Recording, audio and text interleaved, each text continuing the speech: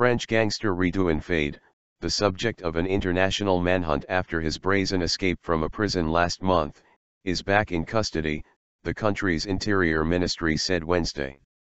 Faid held 5 people, including 4 guards, at gunpoint at a detention center in the northern city of Lille on April 13, officials said.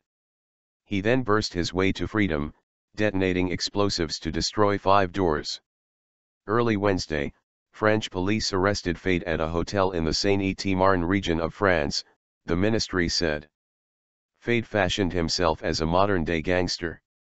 He thought big, getting inspiration from the movies, as when he wore a hockey mask like Robert DeNiro's character in Heat, and acted audaciously, attacking armored trucks among other targets. In his 2010 autobiography, Robert, From Suburbs to Organized Crime, Faid chronicled his progression from a petty thief to one of France's most notorious criminals. In 1998, Faid was finally caught. Sentenced to 20 years, he ended up spending more than 10 years in high-security prisons around France. After getting out, Faid put himself out there, not only with his book, but as the subject of numerous interviews. The Frenchman insisted he'd sworn off his wicked ways. This promise didn't last for long. In 2011, Faid landed back behind bars.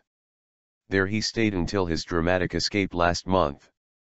Authorities issued a European arrest warrant covering 26 countries, and Interpol worked to track him down as well. On Wednesday, that hunt came to an end.